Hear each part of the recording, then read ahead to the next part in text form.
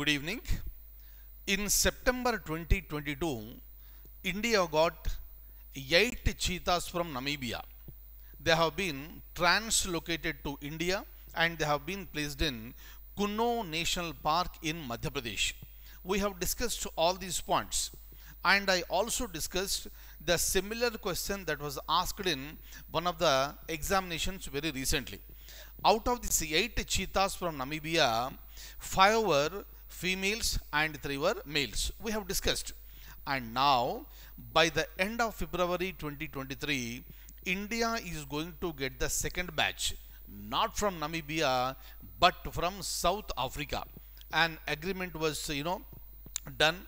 Accordingly, every year for 10 years, 12 cheetahs will be translocated from South Africa to India, and these will also be placed in Kuno National Park, and will be looking at 12 new cheetahs in India by the end of February, and all the arrangements were made.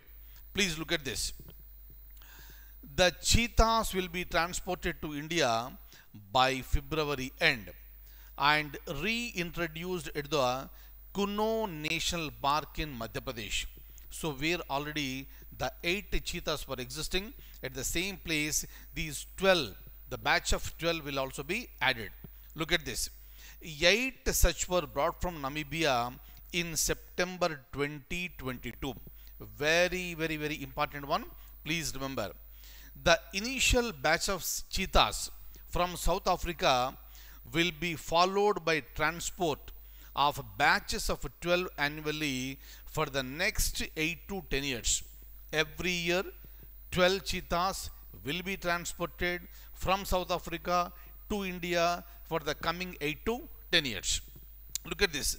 For this, a team from India will be going to South Africa. They choose the animals to be brought into India, and they will be coming to India. They will be landing in India by the end of February 2023. Look at this. And this is the Cheetah Translocation project. Please remember these points.